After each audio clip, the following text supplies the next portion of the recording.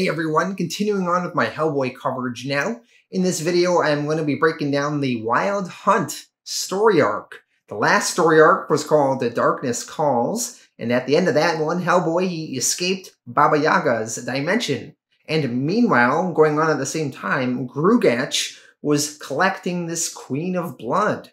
So now in this Wild Hunt story arc, we're going to see Hellboy's further adventures, and then we're going to see Grugach continuing to try to reawaken the Queen of Blood, and eventually we're going to see how they are going to wind up on a collision path. Alright, let's dive into it. Hellboy, The Wild Hunt. Hellboy, The Wild Hunt, written by Mignola, art by Duncan Fegredo. Hellboy, The Wild Hunt, Chapter 1 of 8. Hellboy, he has a dream. In that dream, he is in a clearing, watching the funeral of King Dagda, the king of the fairy, who died in the last story arc. Hellboy sees the many people in attendance. He is told by a talking bird that soon all of fairy kind will leave the world forever. Also at that funeral, Hellboy gets a glimpse of a woman with red hair. Her name is Alice Monaghan. Alice Monaghan was the baby that Hellboy saved in the Corpse short story, which was set in the year 1959. In that storyline, fairies kidnapped Alice to raise her as their own, because they could no longer have children. Hellboy, he rescued her by going on an errand and taking a corpse to the appropriate grave. Alice would be in her early 50s now, although she looks remarkably young, a trait attributed to her spending so much time with the fairies. Hellboy, he sees a glimpse of Alice at this funeral, and then he wakes up from his dream. When Hellboy wakes up, he is still in Italy. He is staying with some friends of his named the Capobianco sisters. The two sisters give Hellboy some mail. At first, the two sisters look normal and human, but then we see they are dead and skeletons. They are dead, just like Harry Middleton was dead in the Darkness Calls story arc. Hellboy, he inspects this letter, and he sees it is from the Osiris Club. The first time we met the Osiris Club was in the short story titled The Nature of the Beast, which was set in the year 1954. In that story arc, the Osiris Club saw Hellboy as a possible candidate to be their prophesized king, and they tasked him in slaying a dragon that was slain by a Saint Leonard. This would be a test of Hellboy's virtue. However, the test results remained unclear. Hellboy, he managed to slay this Saint Leonard worm, but he did so in an inconclusive way. So the Osiris Club was never certain that Hellboy was actually their prophesized king. But during his battle with this creature, Hellboy had some wounds and some of his blood fell to the ground, and lilies grew from it, echoing the ancient legend of this Saint Leonard. That was over 50 years ago though, and Hellboy has not had any interactions with them since then. Hellboy, he decides to go to England to meet with this Osiris Club. In a ruined building there, Hellboy meets 3 men from the club. The Osiris Club members there talk about how it's been hard keeping track of Hellboy and all of his various adventures. They then tell Hellboy of a problem they have. 6 giants have risen from their graves, and they are walking about, causing trouble. So the Osiris Club is putting together something called a Wild Hunt to take them down. Hellboy and these Osiris Club members are walking through the building there. Hellboy's looking at some old photographs. In one of them, he sees a previous Wild Hunt, and he sees some of the Wild Hunt members wearing masks. Hellboy asks, "What's the deal with the masks?" One of the Osiris Club members answers, "Tradition. All regular officers of the hunt shall go in masks, and keep their identity secret till they've drawn blood." Hellboy points to another man and says, "How about the guy with the deer head?" And then one of the men in the room wearing that deer head says, "That's the Huntmaster." It is his honor to represent Hearn, god of the hunt. Hellboy, seeing the guy in the deer mask, comments, "Must get hot in there." The Huntmaster replies, "As Huntmaster, I choose the hunters from the old and noble families of England, and on rare occasions I choose an outsider to join the hunt. Hellboy, what do you say? Will you ride out with us to kill giants?" Hellboy, he quickly contemplates it and says, "Sure, why not?" Elsewhere in England, Grugach is still dragging the box of the Queen of Blood. She still has not risen from that box. Grugach has brought the box to the top of a hill, amidst various fey creatures. Some of the creatures there ask Grugach, "When's the Queen gonna come out and talk to them?" Grugach snips back, "She'll speak when she's ready to speak. Till then, I speak for her." The creature replies to Grugach, "Gah! This army, these poor creatures of England, their king is dead. King Dagda is dead. And you promised them a queen. She'd better be coming. For it'll be hell to pay Grugach, and your head to roll for it." So Grugach has this Queen of Blood, and he wants her to arise so that they can assemble an army. Back over to Hellboy and the Osiris Club on their so-called wild hunt. The wild hunt all ride out together on horseback and they approach a bridge. But then, surprisingly, one of the wild hunt members turns on Hellboy and impales him with a spear. Hellboy, with a spear in his chest, tumbles into the river. The wild hunt member that stabbed Hellboy says, "Die, monster! You should never have come back, cousin. We know what you are, and the devil will never sit on the throne of England." Hellboy, confused, says, "What the hell are you talking about?" That wild hunt member then activates the spear that is still in Hellboy's body, and it electrifies Hellboy. The Wild Hunt, Chapter 2 of 8. Hellboy, he is still impaled, lying at the bottom of the river bank, also being electrocuted. While that is happening, Hellboy has a vision. He finds himself in a room full of dead knights, and at the center of that room sits a figure with a crown on his head and a rad dragon on the chest of his armor. Hellboy all of a sudden wakes up from that vision, and he is still in that river, but all of the hunters are now dead. They were killed by those giants that they were here to hunt. A talking bird speaks with Hellboy. The bird warns Hellboy that the giants are still near. Hellboy asks the bird, "How did the giants miss me?" The bird explains, "You're invisible. Look in your hand." In Hellboy's hand, he sees a small flower there. The bird continues explaining, "It's a gift from my mistress. So long as you hold that flower, you're invisible. Now follow me." Hellboy, he doesn't want to follow the bird though. He wants to go towards those giants. The bird warns Hellboy, "No, not that way." Hellboy says, "Hey, you said I'm invisible, so let's see." Hellboy, he walks right by those giants and they do not see him. Although Hellboy got so close to them that they do start smelling him. Hellboy, he could have just walked away from this fight and not killed the giants, but Hellboy, he's up for some fighting.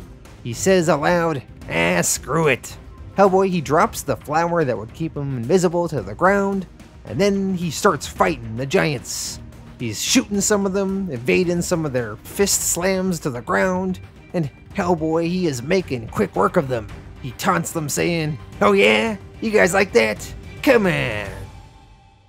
Elsewhere, Grugach is approached by Astaroth. Astaroth explains that he is there looking for Grugach. Grugach answers, "You found him."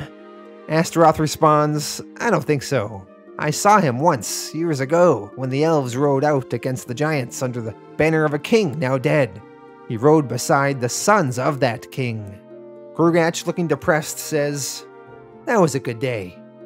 In those days, I had all my powers. I could change my shape to anything at all, and that day I became a monster and killed 20 giants myself."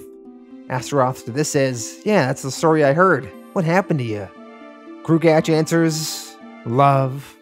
Grugach explains that he fell in love with a human girl, and the girl, she wished to see the form that Grugach took when he fought those giants. Grugach was reluctant to do so, fearing that she would be frightened by him. And there was also a strange law which meant that should the girl scream at the sight of his monstrous form, Grugach would be banished to some sort of purgatorial land of mists and never be seen again. Astaroth asks, why would that happen?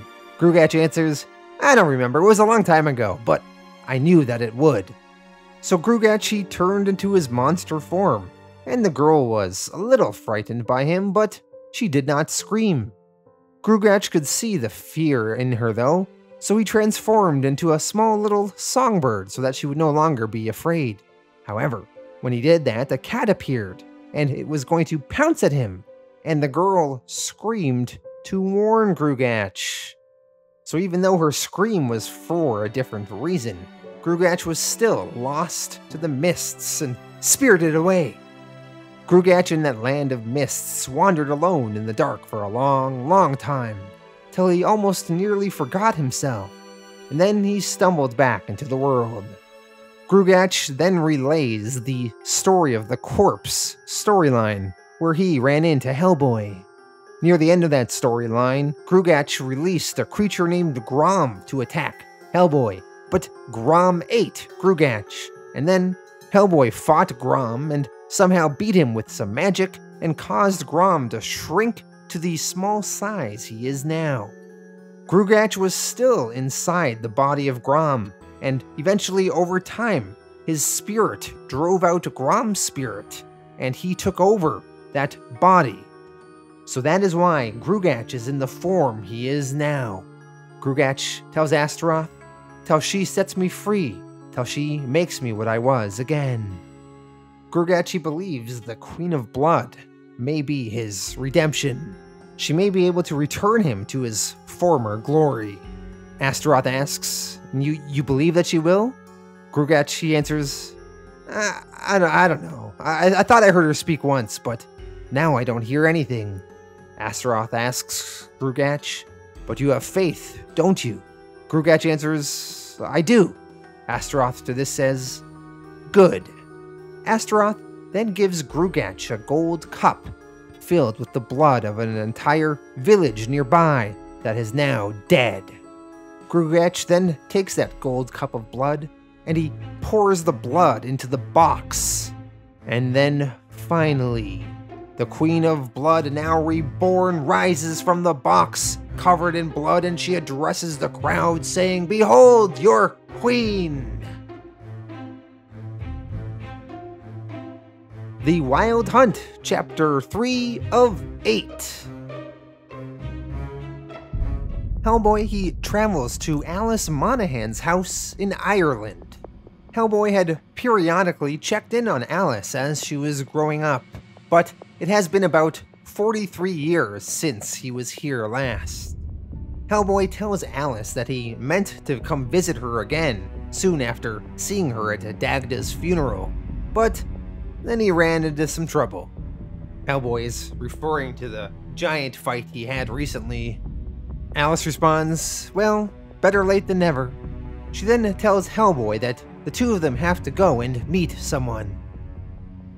Elsewhere, the Queen of Blood is sitting on the box that once held her body. Some witches approach the Queen of Blood and talk with her. The Queen of Blood asks, where are the witches of England? One of the witches responds, half are dead, drowned. They threw themselves into the sea when they heard you had come back. And most of the rest are in hiding until they hear how you are disposed toward them. The Queen of Blood recognizes this witch as one who betrayed her hundreds of years ago. She tells the witch, come closer. Closer, hold out your hand. Ah, here was the cup of poison and the knife that cut my throat. The Queen of Blood touches the witch's hand, and the witch's hand goes black and dies. The Queen of Blood will let this witch live though. She tells her, you were brave to come here. The witch asks for another witch from her past, Ganita. Ganita bows down before the Queen of Blood. She says, I prayed this day would come all these years, that somehow you'd come back to us, that you'd take your rightful place as our queen." The Queen of Blood tells her to rise, and she says, "I trusted you most of all, but it was you who put the poison and knives in the other witches' hearts. You turned them all against me." The Queen of Blood, with some magic, twists the spine of that witch that betrayed her all those years ago, and she twists her into a very uncomfortable position. The witch begs for death, but the Queen of Blood does not oblige. This will be the extent of the Queen of Blood's revenge. She tells the other witches there, "Now I'm settled with all the witches, and I forgive them for leaving me in this box so long. They should come to me now, and the rest will follow." The Queen of Blood then speaks to Grugach, and she calls for an army of the forgotten people to rise with her. Back over to Hellboy and Alice. They are traveling to meet with a woman named Queen Mab. While they are walking towards her, Hellboy asks what this is all about. Alice explains that she's been told there's going to be a war, and that it is Hellboy's fault because he wronged Grugach, destroyed Hecate, and refused to become king of the witches. So Grugach in return has raised a new queen, the Queen of Blood. And the Queen of Blood is 100 times more horrible though than their first queen. Someone who's going to stir up the worst of the old creatures and band them together. Queen Mab then finally reveals herself. She tells Hellboy, "Everything the girl told you is true. This new queen, once a witch herself, but now something else. She wants a war, but it's a war with no victory. She only cares for the spilling of blood. All blood. It isn't fair to blame you for this. I know your heart, but I also know your blood. I know what happened to you in the sea, and I know what happened to you on that island. You died there." So Queen Mab, she's talking about the island story arc, and she is explaining some stuff to us that we may not have fully realized at the time when going through that story. She says, "You died there, and a dead man took your blood to restore himself to life, to fashion himself a new body from it. And what did he become? The thing you were meant to be. The truth is that you were sent to destroy the world. I know you destroyed that creature, but all those months in that little boat, wasn't he with you there every day? Just as he has been with you every day since. You drink, you hide with ghosts in their houses, but you cannot escape him any more than you can escape your own shadow. This thing is part of you, maybe the biggest part, and continue as you have been and it will consume you. The truth is that it's already begun, hasn't it?" Queen Mab is essentially reiterating what we have heard many times already, that Hellboy is destined to destroy the world, even if he tries to reject that destiny. Mab does tell Hellboy, though, "One chance for you to escape your fate. You are your father's son, but you also had a mother. Either way, you are bound to wear a crown. A king is wanted to call and command an army to oppose this Queen of Blood." Hellboy questions, "You want an army? I know some guys. I can make a phone call." Queen Mab responds, "No army of men. By the time men see what's coming, it will be too late." Hellboy is confused. Queen Mab, she just says, "You will have to hurry. You are running out of time." Queen Mab then disappears. Alice and Hellboy are puzzled. Alice says to Hellboy, "Well, that was a thing. What was that she said about you dying, Hellboy?" Before Hellboy can answer, all of a sudden a strange, mysterious creature appears beside Alice and says hello to her. This creature is known as Edmund, Duke of Gloucester. Hellboy the Wild Hunt, Chapter 4 of 8. Hellboy, he remembers back to when he was slaughtering those giants a few issues ago, and when he was fighting them, his horns grew back. When Hellboy is in situations of intense emotion or danger, like during the battle with those giants, the power of his heritage begins to manifest more strongly. Thereby, the regrowth of his horns in that moment represents Hellboy losing some control over his demonic side, and the horns are a sign of his potential to become Anyugan Rama, the destroyer of the world, once again. No matter how much Hellboy tries to avoid it, his destiny is always lurking beneath the surface. Back to the current day now once again. Hellboy and Alice Monaghan are talking to this Edmund, the Duke of Gloucester. Edmund introduces himself, and Alice and Hellboy doubt that this creature is actually a duke.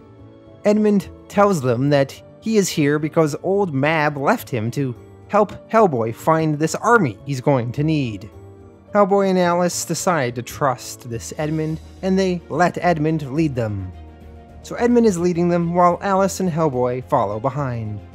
As they are walking, Edmund eventually asks if Hellboy remembers a goddess that once lived under a tree in Leicestershire. Edmund explains, people used to hang gifts for her in that tree. Hellboy answers, I know that tree. It's in front of a cave. A cannibal hag used to live in that cave, and every once in a while she'd grab little kids and eat them, and hang their skins in that tree. Edmund questions, does she still live? Hellboy answers, no. Hellboy, he killed that creature back in 1962. Edmund replies, poor thing. She was beautiful in her time. But cursed with long life and abandoned by her people. What do you think became of them? As Edmund says that, a whole bunch of small men rise from the ground and attack Hellboy. It appears that Edmund has led Hellboy into a trap. Edmund tells Hellboy, you murdering bastard, how much golden blood is on your hands now? Hellboy, he starts fighting through these small little men that have risen from the ground. The little men throw small poison spears, and one of them happens to hit Alice in her hand. As all this fighting is going on, 3 white birds fly down. They start flying around Edmund and pecking at him, and Edmund, he loses his footing and he falls to the ground. The small men then run away in fear. The 3 birds, they then transform into women, and they speak with Hellboy. They tell him that Alice is poisoned and she will die. Hellboy asks the birds, can you help her? The birds answer, Our Lady has medicine. Hellboy says, alright then, let's go. How far is it? And listen, you guys better not be jerking me around. The birds tell Hellboy to close his eyes. Hellboy, he does so, and then they tell him, open them. Hellboy, he does. And in that short blink of his eyes, Hellboy and Alice have been transported, and they are now outside of a castle, surrounded by a moat of fire. Hellboy, The Wild Hunt, Chapter 5 of 8. Over in England, Grugach is sitting with the Queen of Blood. He is lying on her lap. They are both watching slowly as the Queen of Blood's army is beginning to assemble. Grugach, who wishes to be restored to his former glory, starts hinting that maybe the Queen of Blood could use her powers on him.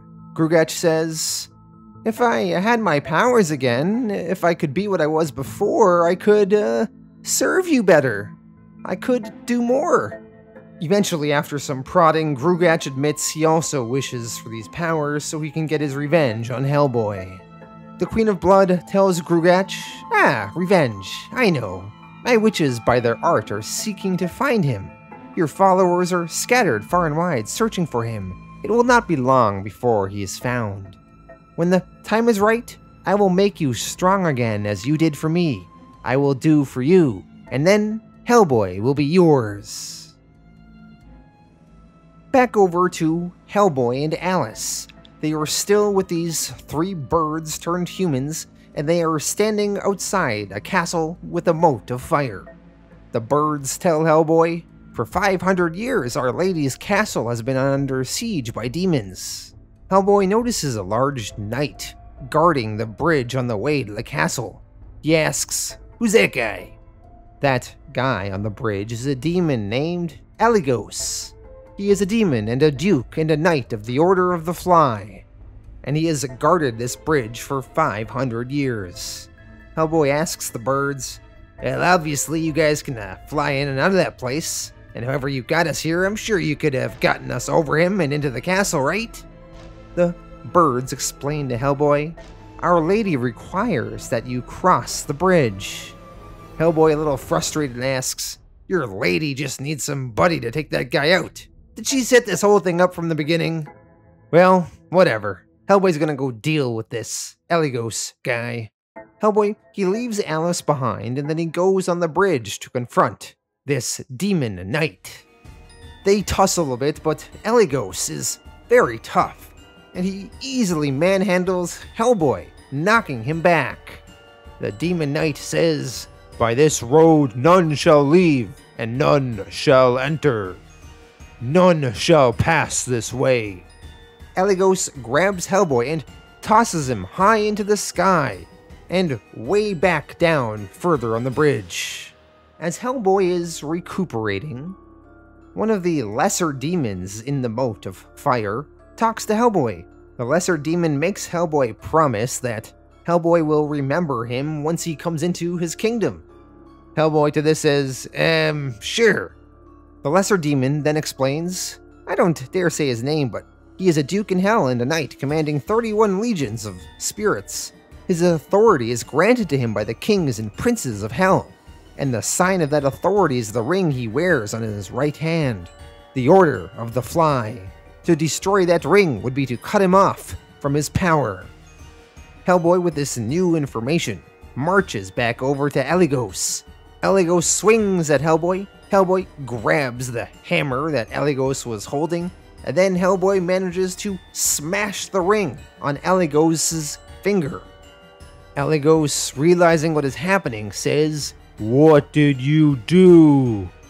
Shortly after, Hellboy makes quick work of this demon knight, and Eligos even begs for mercy. Once Eligos is defeated, Hellboy goes back and grabs Alice and finally enters the castle. Inside the castle, an old man gives Alice a cup of medicine. The man tells Hellboy, "She'll live." And then finally, the lady of the castle arrives. Her name is Morgan Le Fay, and she greets Hellboy by saying, "Hellboy, welcome home." Morgan Le Fay, in Arthurian legend, was King Arthur's half-sister, and the mother of his bastard son, Mordred. We will learn more about her connection to Hellboy in future issues. Back over to the Queen of Blood in England assembling her army. The Queen of Blood greets an ambassador from Jutland. The ambassador tells the Queen of Blood that his king will fight at her side, and then, as a gift, the man presents the queen a crown. The Queen of Blood tells the creature, "I am honored to receive so pleasant a message and so beautiful a gift. Bring it closer that I may see it better." The man, he comes closer, but the Queen of Blood says, "Closer, closer. You made this?" The man holding the crown answers, "I did, your majesty." The queen tells the man, "Look at me. You know who I am." The man all of a sudden starts tearing in his eyes, and he says, I do?" The Queen of Blood continues, "Good.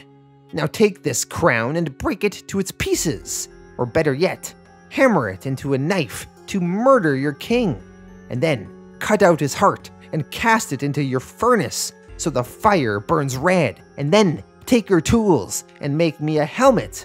Make it of iron in the shape of 3 ravens joined together, and carve into it 3 names, Bataba, Maka, and Morregorian.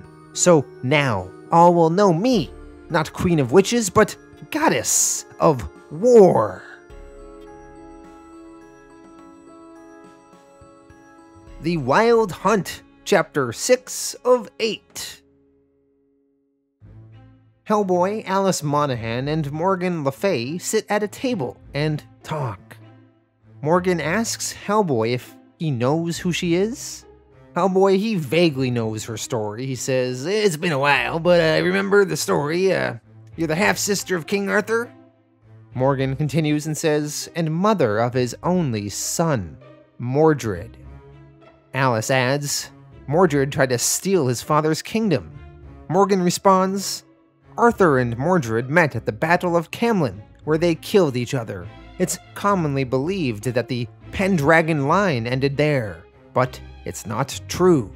Mordred had 3 bastard sons by a witch named Catherine of Gilfach. A few of Arthur's knights who survived Camlin knew this, tracked the boys down, and put them to death. But there was also a daughter, and they did not find her. And she grew up in hiding, and eventually she had a daughter of her own, and that daughter had a daughter, and that daughter had a daughter, and so on and so on.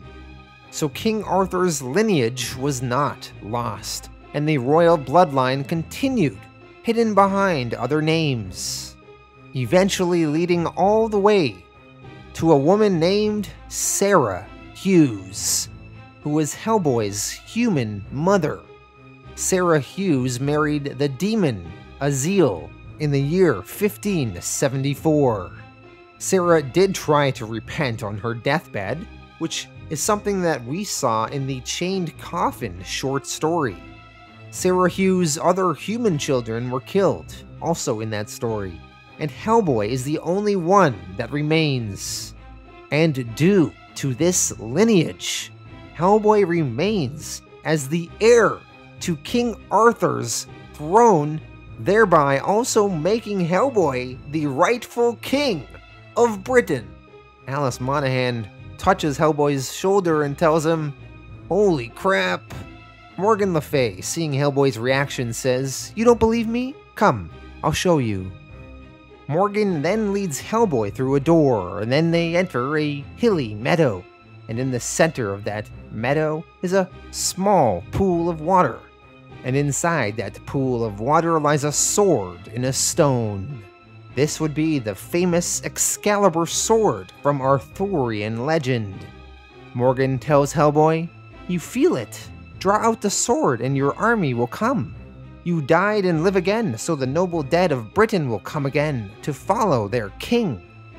The elves who once would have fought this war are gone now, or turned to the Queen of Blood's side.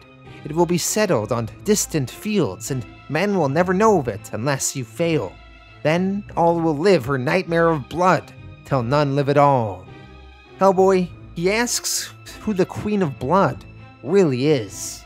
Morgan Le Fay then explains that the Queen of Blood's name is Nimue. Sometimes she is called Vivienne. She charmed the wizard Merlin and stole his secrets, used them against him, and entombed him alive. She gained great powers to hear and understand the voices of all things in the earth and spirits in the air. But one voice she heard louder than others. The dragon, the Ogdru Jahad, the soul-destroying black dragon from the beginning of the world. It drove her mad, and the other witches turned against her and killed her, and she was cut to pieces, and those pieces scattered, but they would not stay separated. So finally her parts were put into a box and buried in a secret place. But now she's free, and whole again, and still mad. She calls herself a goddess of war now, but her war has no object other than the spilling of blood. All blood. Nothing but blood. She then tells Hellboy that, with the sword Excalibur though, his army will come and save his people. Hellboy questions Morgan, "What do you care what happens to the world anymore? What's in it for you?" Morgan Le Fay, who is now clearly just a dead corpse this entire time, she shares why she cares about the world. She says, "My son Mordred should have been king. You will be." The Wild Hunt, Chapter 7 of 8.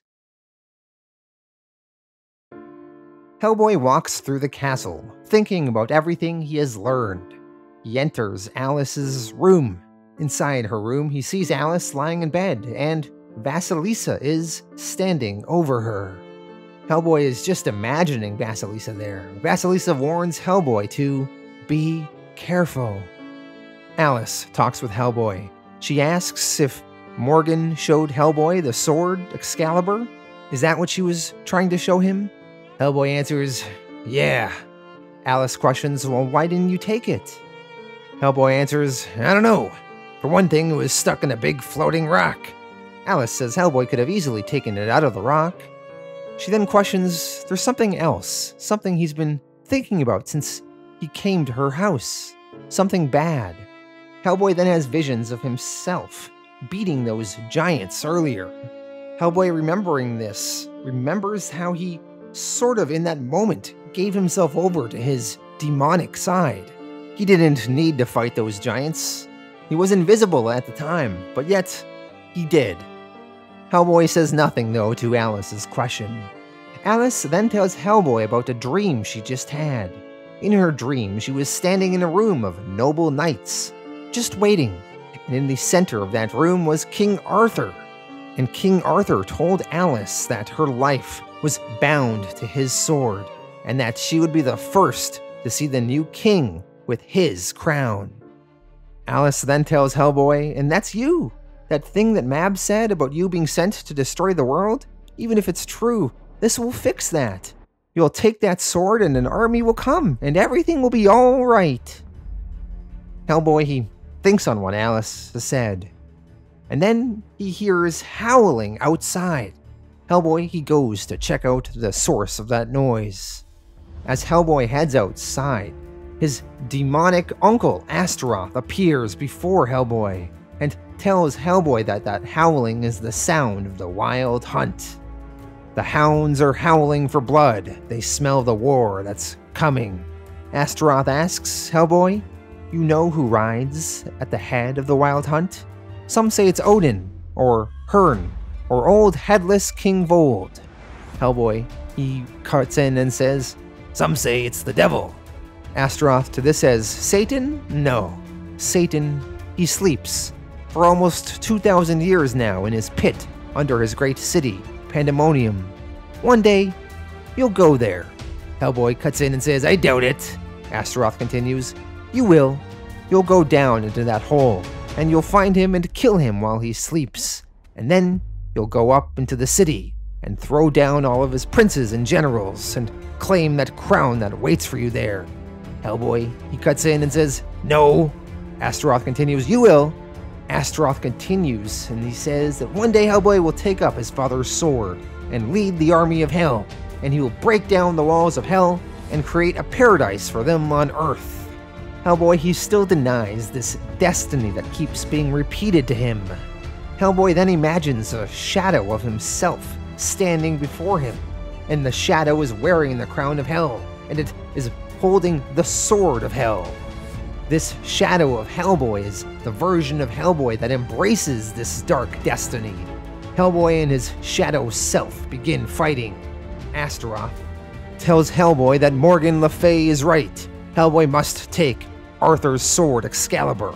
It is the only way to prevent Nimu's holocaust of blood.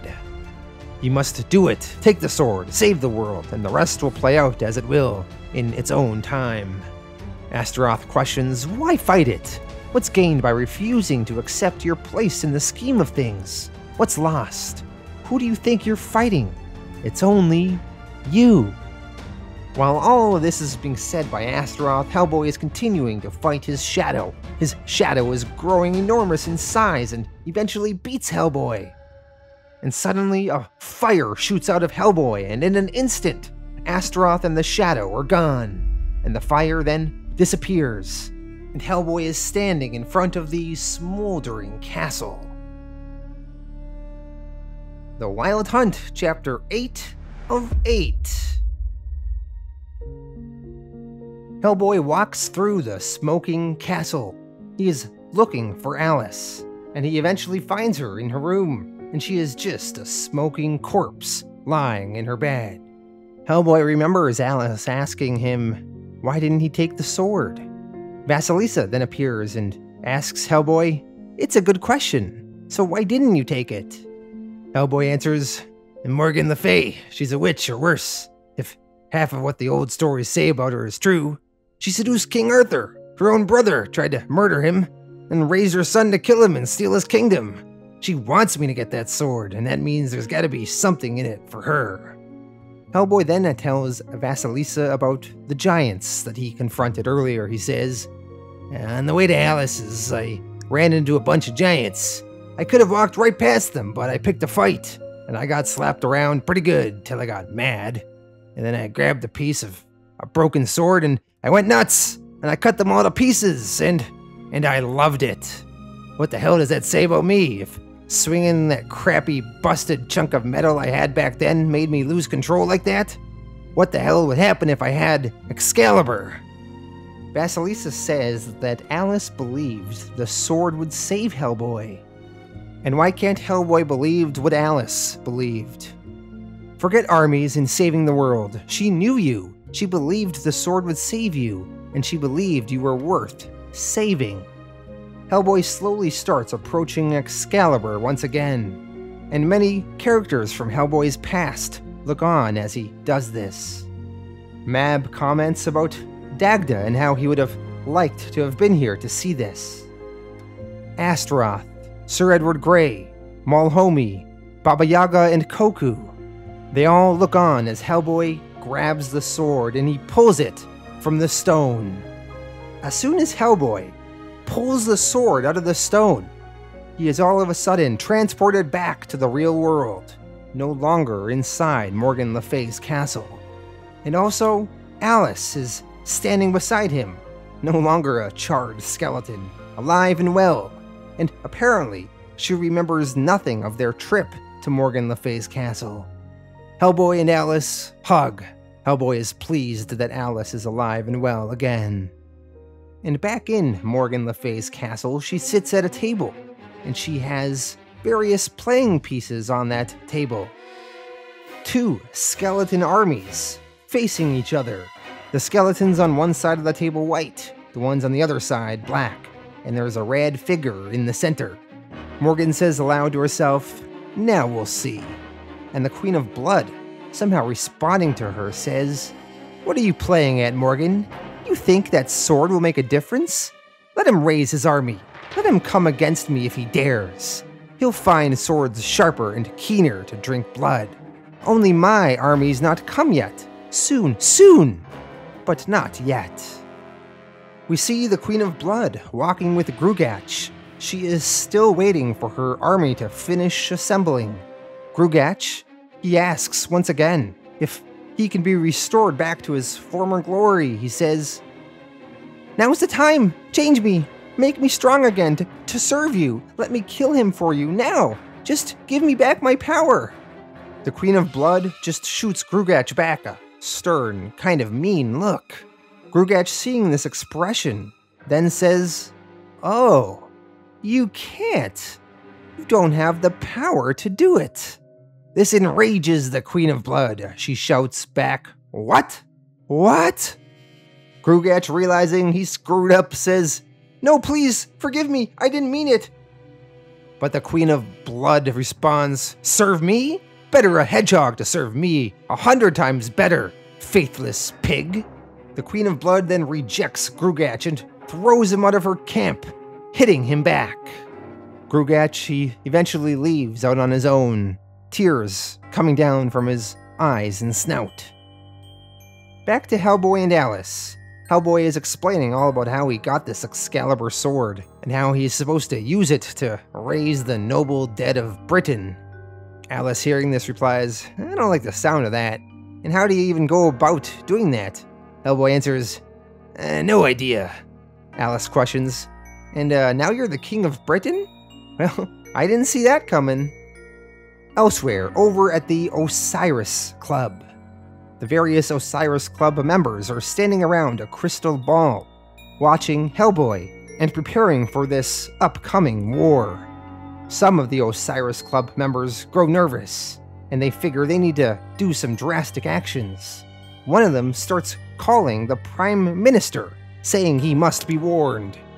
But then all of a sudden, 7 of the Osiris Club members that apparently were the founding members start murdering the others in their group. So the originals are killing all of the newer members, and some of these newer members have been there for decades, 20, 25 years. But no matter, they were not the originals. Eventually, all of the Osiris members are dead except for the original 7. The original 7 members of the Osiris Club explain that they were there in the club's founding in 1866, when the spirit known as Larzod appeared before them, blessed them, and told them that they would live to see the last days of man, and that they should watch for the coming of a king.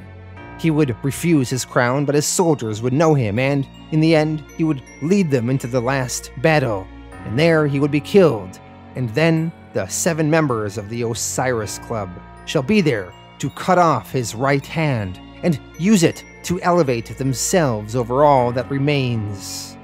Over beasts, for in the end, the world will be overrun with monsters. They 7 were there in the beginning, so they 7 should be there in the end, for that battle and that king are upon us. Elsewhere, in the mountains somewhere, the sound of hammers are heard in a cave. The king of Jutland is dead, stabbed by a jeweled knife. A short man hammers at a mighty forge. He is the man that met the Queen of Blood earlier, and now he is following her orders. He has took the crown that he originally presented to the Queen of Blood. He has broken it down into pieces, hammered it into a knife, and murdered his king. And now he has forged what the Queen of Blood asked him to, a helmet in the form of 3 ravens. And with this, we end the Wild Hunt storyline, and everything is now set up for the epic battle in the next storyline, which is called The Storm and the Fury.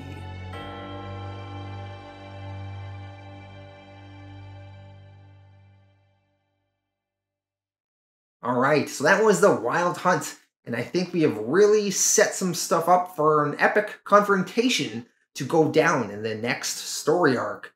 In this one, though, I did like Hellboy hanging out with the Osiris Club, and then them going on this hunt. And then, of course, the Osiris Club turns on Hellboy, and but in the end, Hellboy has to go fight these giants, and I thought there was some interesting exploration of Hellboy. Even though he could have avoided fighting the giants, he sort of gave in to some of his demonic side, and he just wanted to fight them. So, interesting exploration there. Then we had Hellboy hanging out with this Alice Monaghan character, and then eventually they traveled to this Morgan Le Fay's castle, which was pretty badass, how it had a moat of fire, and there was some demons guarding it, so that was cool.